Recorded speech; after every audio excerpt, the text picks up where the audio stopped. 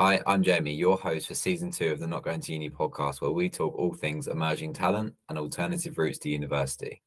In today's episode, we talk to Abresham, a Cyber Security Degree Apprentice at Vodafone.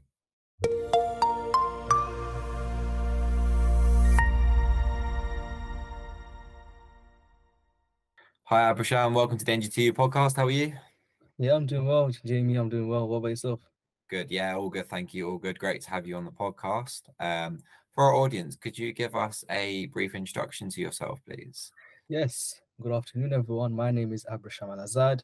I am a second-year Vodafone Cyber Security Degree Apprentice, and I am also the co-founder of AI Mentoring, which is a platform for aspiring apprentices to receive support from current mentors or degree apprentices to have the best opportunity to succeed in this vigorous recruitment process. Amazing. Thank you so much for that introduction. And like I said, great to have you on. I guess for our audience and also myself, as we haven't been introduced properly before, it'd be great to have like a general overview of your journey to date and what you've been up to in the recent months.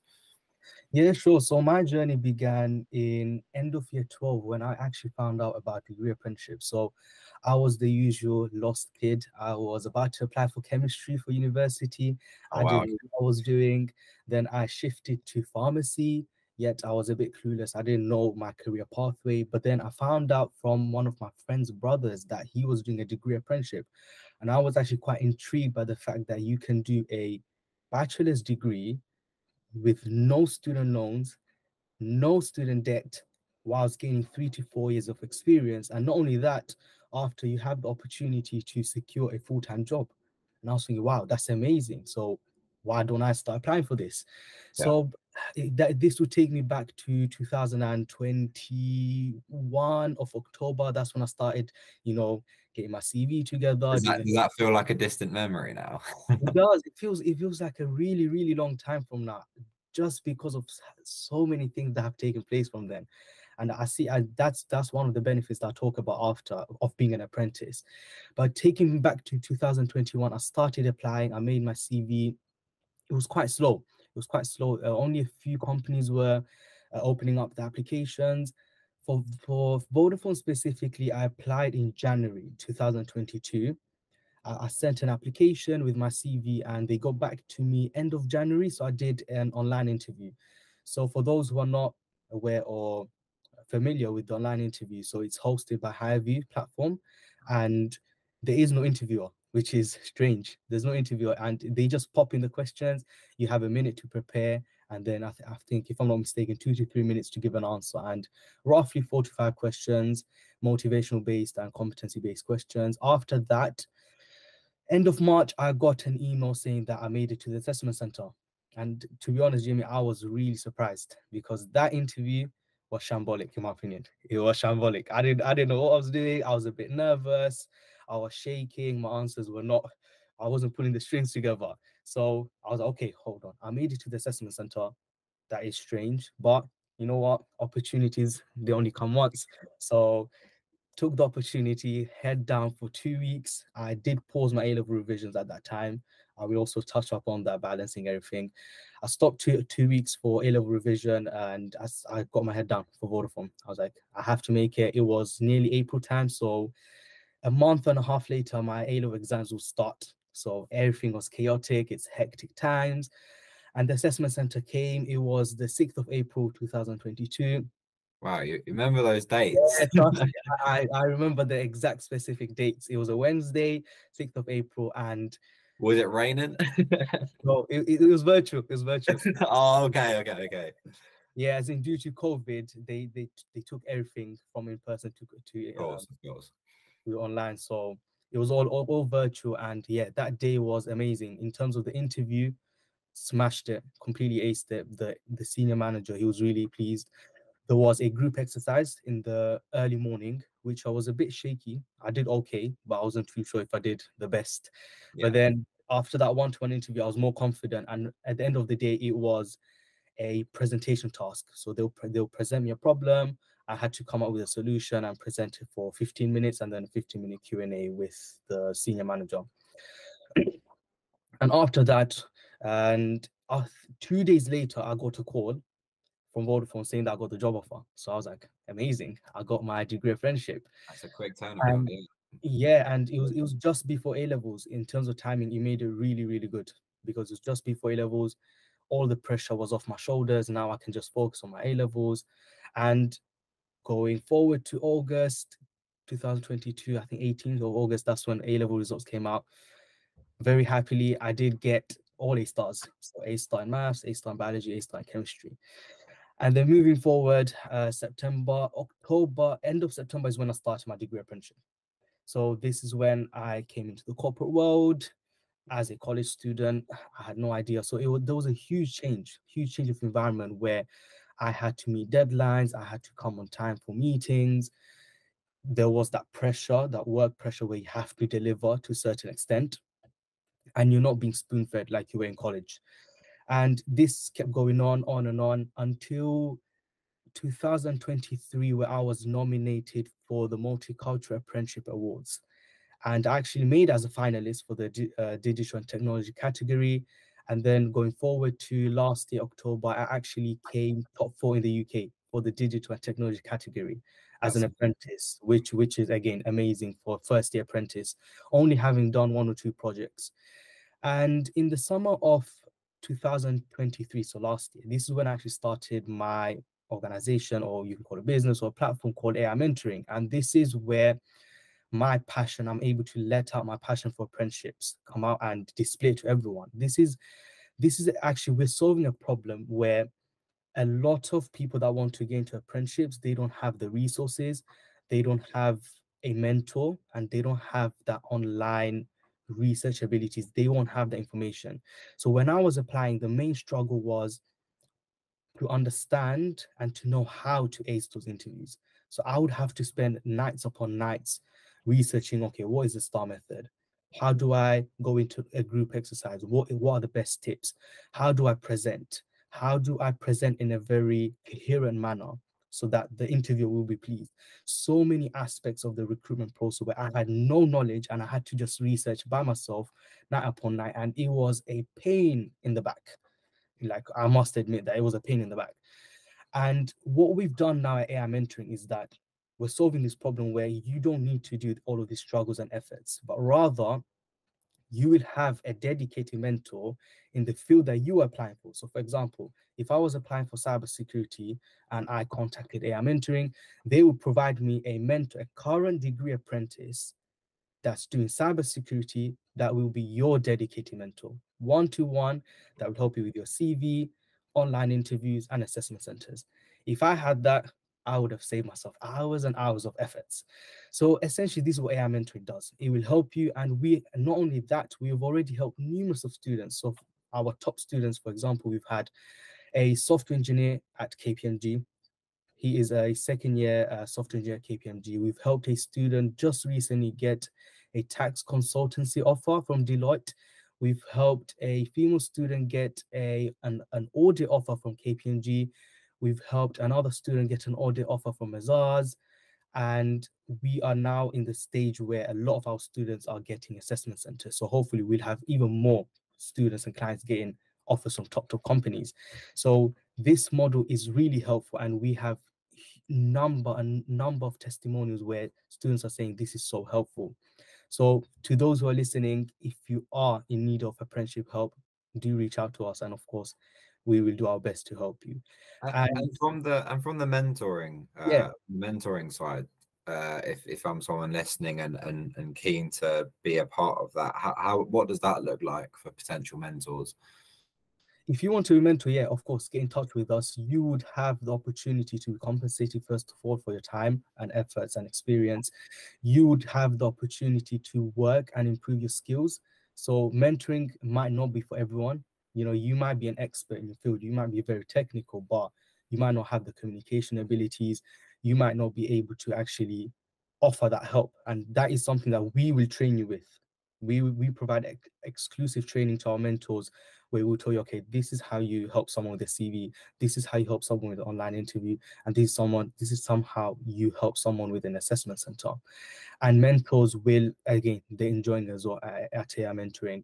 And the main thing with our mentors is that the level of satisfaction that they get with, you know, helping students get an offer. That is something that, you know, I have had, my partner has had, and even other mentors that I am mentoring. It's something huge. The satisfaction is immense.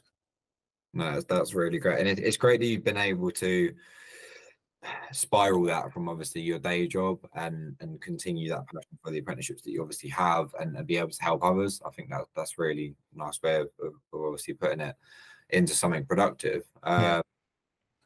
To take a rewind, or I guess on a couple of things, in terms of getting into cybersecurity, it's becoming a very popular industry more than ever, due to obviously every technological advancement that's happened in the modern day and age. But what I know, we chatted kind of off camera about your kind of journey to date so far, but why cybersecurity? What got you into that interest? Why this program with Vodafone? Yeah, that's a really good question. I never planned to get into cybersecurity. It wasn't like an aim of mine that I always wanted to get into cybersecurity. So when I was applying for degree apprenticeships, I applied for a variety of roles. This included project management, some were healthcare based with NHS, and some were technical, so software engineering, data analyst, cybersecurity. In terms of specifically cybersecurity, I think Vodafone was one of the only companies that applied for this specific role. So if I was to tell you, did I have a passion for cybersecurity earlier? The answer would be no, because I never knew cybersecurity. But now that I've come into cybersecurity, it is a huge field. I think, and if someone wants to get into technology and the technical side of, you know, the career, this is the best place. It's so huge. It's so huge because you can work with data, you can work in pen testing, ethical hacking, you can work in governance and compliance. So it's not just that. A lot of people have a misconception where you need to know how to code for cybersecurity, and that is a misconception because that's utterly not true. You can be someone non-technical and still work in cybersecurity. For example, work with GDPR or work with other sort of regulatory compliances. And me specifically, currently, I'm working with data loss prevention. So we help Vodafone prevent any data leakages, any data breaches. So I never had a history with cybersecurity, but now I'm loving it. It's such a huge space, and I can go into whichever part of cyber I want to. No, that's great. And what, for someone who is aspiring to work in cybersecurity, what would a kind of typical day look like? Is it kind of some common practices that you kind of do every single day? Obviously, depending on projects that you're working on, I'm assuming, but can you dive a little bit more for our audience in terms of what does a typical day or / week look like for a cybersecurity apprentice? Yeah, sure. So in the world of technology, there are a few common stuff, but again, it would vary between company to company. It would vary between what sort of projects you're in. But a rough idea would be, when you log in, obviously everyone checks their emails, you see if there's anything popping in and out. But something very common is a daily stand-up within the world of technology. This is where essentially you're not standing up, it's virtually, of course.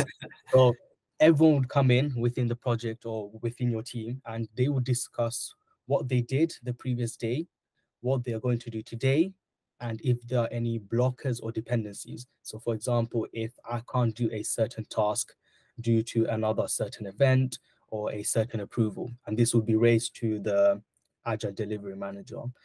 And essentially, this allows some form of alignment and coordination between all the team members. And sometimes I might say, oh, I am struggling with this, and there'll be another team member, oh, I can help you. So it's just a way for everyone to connect. After the daily stand up, we would have everyone would go off to do their projects, to do their work. We would have something called an art sync. So most technology companies follow the agile methodology where you are delivering every sprint, which is 2 weeks.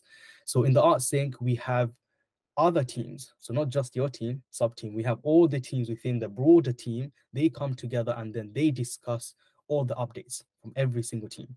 Again, it's a form of alignment and coordination. In terms of day to day, I'll do the daily stand up. I would have a few meetings related to specific projects. So I might catch up with my manager, I might catch up with my mentor, I might catch up with a few senior engineers in terms of what they can help with me and my reporting and whatnot. And usually afternoons might be a bit quiet depending on what project you're on. But yeah, it's just head down, get the work done. So let's say for currently, I'm working on a few documentation papers, which would take my projects that I'm leading for approval stages. So currently, I'm working on 2 projects, and they need approval from the head of cybersecurity of Vodafone. So it's just a lot of documentation, getting that approved, and fixing the documents and just pushing that through. Currently, that's what I'm working on. So I think that's roughly what it would look like. And how have you balanced obviously the degree side of it? I think it's a well-known spoken about issue across apprentices that some obviously do struggle with the workload, and obviously that affects social life, which I wanted to get into also in this episode. But I guess, how have you dealt with it first of all, and how have you found it, and what would be, I guess, your advice to anyone who is maybe doing apprenticeship already and is maybe struggling with the workload, or those that are concerned about doing a full-time job and a degree on the side? Like, what's been your experience so far? Yeah, absolutely. I think this is probably the biggest issue that an aspiring apprentice might have, which is how do you balance this, full-time corporate world, corporate job 9 to 5, and also balancing a full-time bachelor's of science degree. Again, totally understandable. And I'm not going to sugarcoat it. It is difficult, without a doubt. It's very difficult because you're studying for a full-time degree and you're working full-time. It will be very difficult. My only advice to myself, first of all, and to everyone, is that you really have to brush up your time management skills, your organization skills. This is the only way. It will be difficult. This is what I always tell myself, that you can't achieve great things without difficulty and obstacles and perseverance and patience. So someone shouldn't be put off by the fact that, oh, yes, I might have less time, but they should think that, oh, within 3 to 4 years, I'll be ahead of 95% of my peers, and I'll be in a great financial situation. I would have a lot of years of experience under my belt. But going back to your question, in terms of time management, 4 days of my week is for Vodafone work, and 1 day is for my university. On a weekly basis, we have a 3-hour lecture in the mornings, usually Fridays, and the afternoon will be spent on researching your assignments, catching up on previous PowerPoint slides, or doing university reading. And to be honest, you do have to use your leisure time and free time sometimes. So even the weekends, or the weekdays afternoons, for example, when we would come close to the assignment deadline, let's say 3 to 4 weeks before, I would have to, start going into my weekend time. I would have to start going into the weekdays time. And this is a sacrifice that apprentices have to make. You have to make that if you want to have, the benefits, which is, no student loan, no student debt, 3 to 4 years worth of experience. And finally, my advice would be to just communicate with your workplace and also communicate with your university side. I think this is the best advice I can give. A lot of people, they don't want to communicate with the managers if they are struggling with the university side. For example, I think 1 or 2 modules before, I had 2 to 3 assignments coming together for one deadline. So I had to speak to a manager and tell her, look, I have 2 to 3 assignments that are coming up for a deadline. Could I have a few more days for my study? So she gave me a few more days off work so I can focus on university. But if you don't do that, then you're just going to drown, essentially. No, done there, yeah. It's going to slow down. You're going to increase your level of anxiety, and it will become a problem. So communication is really, really important. That's what I can say. And how did you find that, I guess, rewinding slightly for you in terms of school? And obviously you completely smashed your A levels at the park, but that didn't come easily, right? That took a lot of hard Yeah. work. How did you find that transition, applying what you had to do for obviously your A levels going into the workplace? Like you mentioned, it was obviously quite a big change, but I guess what was the hardest changes for you? And I guess how have you overcome them to date? Yeah, I guess the biggest challenge is, it goes back to planning and time management. Because of the number of projects that you have, sometimes it might happen that you might miss a deadline, or you might not have communicated with the stakeholder, or something's not aligned. And considering the caliber of Vodafone, how big it is, that is very likely to happen. And it has happened to me. I've made a lot of mistakes as well in terms of time management, not planning ahead. And the best way to overcome this is always to ask feedback. Like every single college student that will go into an apprenticeship, you are prone to make mistakes. You will make a lot of mistakes. That's absolutely normal. You shouldn't be feeling down, but you should have that proactive approach where you're asking for feedback. Like with my manager, my mentor, I'm always asking, okay, if I've done something wrong, please do communicate it with me. If I can improve on this area, please tell me. And we have monthly catch up where obviously I present my progress and they provide feedback. And by doing that on a monthly basis, I know where I'm going wrong, I know what I'm doing well. And in the next monthly progress, I'll try to implement all of that feedback and then ask again, was I able to implement it properly? If not, then what can I do? So it's about asking for feedback, taking action, having a plan. What can I do? And then seeing, have I actually achieved that? And if not, what can I do? So I think Do you feel as though you get a good level of trust within your role? Because I think a lot of people aspiring to do an apprenticeship worry that, I mean, common conceptions here that you make the teas, or like those really old conceptions that people sometimes still believe. But like, obviously it comes with time, right, and the level of quality that you put into your work. But have you been able to kind of gain that trust from your peers within the organization around what you do and what you can be trusted to complete and achieve? Yeah, I think 100%. And this is an advantage of working at a big corporation in comparison to smaller corporations where you would have complaints. But if you were to work for a small organization where you might not be treated right, you might be looked down upon. That rarely happens at a big company like Vodafone. From the first day, there was full trust from my manager, from my team, and because of that, I have the freedom and flexibility to work how I want. I don't have someone looking at over my shoulder 24/7, micromanaging me. And because of that trust, I'm able to deliver to the best of my ability. And that misconception has to be removed, like 100%. Like it's not true. Like my team, my manager has been always supportive of me. They've trusted me, and I've delivered. Because if I had someone over my shoulder looking 24/7, that would have been nice. And essentially nobody wants that. So yeah, in terms of trust and role, no one has looked down on me.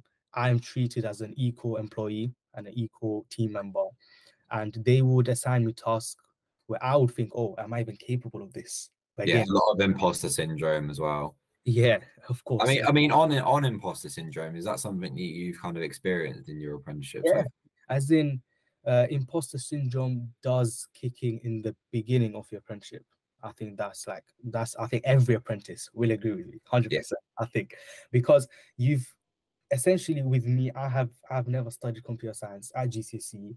I've never studied computer science at A levels, and yet I am in the world of technology, which is strange. So here I am with 5 senior engineers talking about Microsoft DLP, AIP, all of these technicalities, and I'm sitting, what's this, what's that? So yeah, 100%. I think imposter syndrome just kick in, but I think it's just, again, positive talk to yourself and understanding that as an apprentice, you will start from scratch. They will teach you, and no one is looking down on you. I think that helped me. So by now, it's imposter syndrome has gone. I'm going to make an assumption as well that in kind of Vodafone's intake, they obviously take on more than one apprentice, and they've got multiple different programs. So I want to touch upon that kind of side of starting with people not only that might be school leavers such as yourself, but they might be obviously career changers. And I think that's a misconception that we need to kind of break down as well, is that apprenticeships aren't just for those school leavers. Like, they're becoming more and more common for those people career changing. They might be midway through a particular industry or path, and they're just like, no, that's not for me. And I think that's where apprenticeships are really come into play for the wider audience. But like, how did you, first of all, did you start with many people in your apprenticeship, and like, how has that benefited not only kind of your working relationship, but also personal relationships outside of work, that you're obviously able to have a social life and be able to go out with people and etc.? Yeah, as in, you made a really good point where apprenticeships are not just for school leavers. It's basically for anyone that is capable and meets the eligibility criteria. And to answer that question, yes, I think within my cohort for cybersecurity, we had 6 intakes. and I think two left for whatever reason, and we had this four people left within my cohort, and surprisingly, there is one of my colleagues. He is actually much older than I am. I am currently 20, so I started when I was 18. He is maybe in his 22, 23, maybe mid 20s. So he did a sports science degree, and obviously, in terms of he didn't have as many career opportunities, so he decided to come to technology, and that's the probably the best example. Someone that did completely different to technology, anything related to it, and then he just diverted into technology. I have another colleague, another apprentice. She is in her late 20s, and she was more in the hospitality sector, but then she moved to data analyst. She moved to a data analyst role. So again, two very good examples. And in terms of outside of Vodafone work, yeah, as in social life is there. As in, I don't know why people have this misconception where, you're going to be stuck on a laptop for the whole day. You're just going to be writing assignments. So they know, absolutely not. As in, I've been into the office many times. There are a lot of friends that I've made at Vodafone within my cohort, above my cohort. Some people go for drinks, others don't. As in, I personally don't. But then again, there's so many activities that you can do. At Vodafone, we have the youth committee. They organize a lot of events for us apprentices, graduates, and interns. So again, there's always the opportunity to mingle with other apprentices, people that are just starting their career, and that allows networking, which is a huge aspect within the corporate world. You want to speak to as many people as you want to make as many connections as you want, and as an apprentice, I've definitely been able to do that. So I don't see an issue with my social life. I think I'm doing great, as in I'm happy. You can see I'm doing really happy. So I'm doing well. And in terms of work, it's fine as well. It's just balancing it. And yes, you might not have as much of a social life if you were to go to university, but you do have a social life. And it's just about accepting and being able to sacrifice, balancing that. Yes, I have a work life, I have a uni life, I have a social life, but it might be minimized. The leisure time might be minimized. And on the networking side, how important has that been for kind of your development internally at Vodafone, but also obviously to start the business that you have done? Yeah, no, 100%. As in, within Vodafone, networking is so important. As in, I have reached out to different senior managers, and because of that, I was able to get into different projects. For example, I reached out to someone within the emo side of cybersecurity, and because of that, I was able to work on an automation piece for our phishing system within Vodafone, and I was actually able to automate it and make it more efficient by 85.71%, if that was correct. So again, being able to have that impact. And even I've reached out to managers within incident management. I've reached out to colleagues within ethical hacking just to get an understanding of different teams. So networking is so important because it gives you those opportunities, and you know who to speak to when. So let's say now I am in data loss prevention. I want to move into ethical hacking. Because I've already made those specific connections, I can just say, hey, let's say, hey, Bob, how's it going? Yeah, I was thinking of doing pen testing. Do you know who I could speak to higher up? Do you know what I should do? X, Y, and Z. So yeah, networking is really important. And within Vodafone, and it just in general in the corporate world, it's really important. You do need to know people. And in terms of outside of Vodafone, again, I've been networking with numerous of degree apprentices. And again, this has helped me with obviously my business, AI mentoring, where I now can reach out to different current degree apprentices for them to become a mentor at AI mentoring. So let's say, for example, a student comes into AI mentoring, he needs support for pick a role. Let's say, and go on, pick a role, Jamie. Specific role. Christ, Just tell you. put me on the spot. Yeah, a data analyst degree apprentice. No, data analyst. So someone wants to be a data analyst at pick a company. Bank of America. Bank of America. Okay. So someone wants to be a data analyst at the Bank of America. So this is what they want to do. So what we would do is, and this is what we specialize in, is we will provide you a mentor that is a current degree apprentice who's doing the data analytics program at the Bank of England. Did you say Bank of America or Bank of England? America. America. America. Okay, sorry, Bank of America. So again, making those connections and factor of networking will help me. I already know these people at the variety of companies. Someone at BT, I know a lot of degree apprentices at BT, PwC, EY, KPMG, Deloitte. So it makes my business really easy. I And can bring. if someone comes along and you don't necessarily have an immediate connection to that company, this might be giving away your business secrets here, but like what's your process to kind of making sure that you do have that right person, so you're not essentially losing a customer or a client, if you like, of that program? Yeah, so there's two ways. So obviously within my network of degree apprentices, I can use a referral system. So I might have a mentor who knows another degree apprentice in that specific field, or we would use LinkedIn. I think LinkedIn is probably the best space where, all the degree apprentices are there.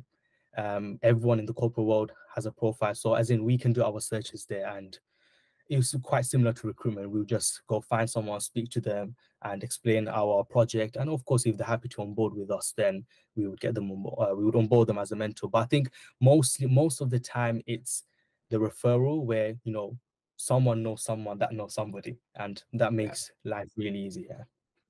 Yeah, and to go back to obviously the networking side, I mean, you became an NGT ambassador kind of what I think it's just under a year ago. I think you became an ambassador. So I guess how has that program contributed to obviously the networking side, and I guess any advice for people looking to join that program? How have you found it, and what's kind of been the core benefits that you've experienced as being part of the program? Yeah, as in joining NGTU, I think it's really good because, and I want to touch upon this topic of personal brand. I think this is really important for someone that has just come from the college world into the corporate world. You might not be seen as much, you might not be as visible to the world as much, but again, get in touch with these organizations like NGTU. You will now have a platform. Like I'm doing a podcast right now with yourself, and I did a content shoot last July near Kent with Parisha. Yeah, she was there. Yeah. So there's a lot of opportunities to just get yourself out there, who you are, what you represent. And another benefit would be just improving your soft skills, to be honest. As in, me in college and me now are two different people. Like I would never raise my hand for a question in college. Never. You never see me. Even my biology teacher, she described me as, the quiet one that gets his head down and gets the result. That's it. But again, now coming into this corporate world, you have to speak, you have to be confident, you have to be proactive. And this is one of the ways, joining NGTU, you will have the opportunities to make content, TikTok content. You might be able to make blogs. You might have the opportunity to come on a podcast, a virtual podcast just like this one. You might be able to do a content shoot, and this really increases your confidence. You're getting yourself on camera. And before I started an apprenticeship, I was never on camera. So it was something nerve-wracking, but again, you have to break those barriers and fears. So in terms of soft skills, communication, in terms of personal brand, definitely a huge boost for myself. I'm just getting myself out there. I'm talking about an apprenticeship, and you're able to talk about what you're passionate about. And for me, that's apprenticeships. And that's exactly what I'm doing here. And also talking about AI mentoring, and there's so many benefits. So if you are someone that wants to, improve your personal brand, get your name out there, you want to improve who you are, like personal development, improving your skills, then definitely I think NGTU, there are a lot of other organizations that you can get in touch with. So huge boost for yourself. And what does kind of the future look like for yourself? Obviously, you've got, I'm guessing, a couple of years left in your apprenticeship, which I assume obviously you're gonna see through with flying colours. And what I guess you're learning different things each day within your role. But what's the kind of longer term plan for yourself? Have you got one? Yeah, as in days are busy, weeks are hectic. So not looking too far ahead, but as in I do have a plan, of course. As in, firstly, I do have 2 years, I finished end of 2026. So 2 to 3 years left of my degree apprenticeship. Hopefully, I would like to offboard into a Vodafone role. I think that would be really good just to build a foundation of my career in terms of, the cyber security and of course the corporate world, corporate experience. I think it would be really good. Obviously, I am familiar with Vodafone, so it'd be good to offboard. However, I do have the options of going into other companies. due to my 3 to 4 years of work experience at Vodafone. So options are not limited. But in terms of longer plans, I would want to work in the Middle East. I think this is just something I want to do, just traveling, going to different countries. So yeah, as in perhaps in the Middle East. Of course, if I can't, then I might be here in the UK, maybe in the Europe. So yeah, not too sure in terms of where I'll be, but definitely a career abroad might be. Just see how it goes. Yeah.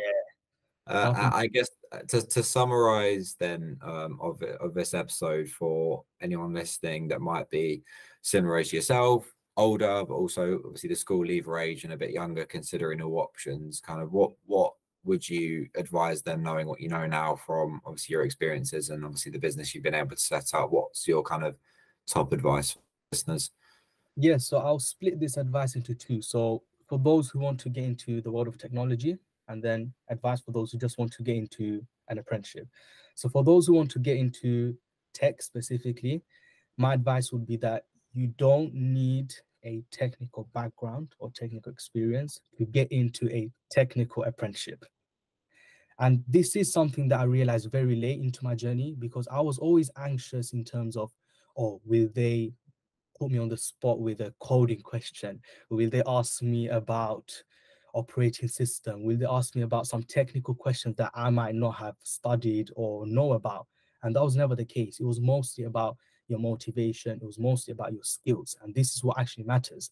And that is the beauty of apprenticeships, where you don't need to know that field specifically. And I never had to learn about cybersecurity before, but they will build you up from scratch and they will teach you from scratch. So this is my advice for those who want to get into tech, an apprenticeship in technology. And for those who want to get into an apprenticeship in general, I think my advice would be to make sure that you know how to smash those interviews. At the end of the day, you can work as much as you want, make your CV to the best of your ability. But if you can't make it to the assessment center and you can't smash those days, then you won't succeed, because you could potentially apply to 40 companies, get to 40 assessment centers, and yet fail all of them and not have an apprenticeship at the end of your journey. But rather, someone might apply to 4 apprenticeships, get into 4 assessment centers, and smash all 4 assessment centers and get 4 job offers. So I think it's just knowing how. I think that's the main thing for someone that wants to do an apprenticeship. How do I smash an interview? How do I smash an assessment center? And if you don't know, then there are people that will help you. And that's the main point.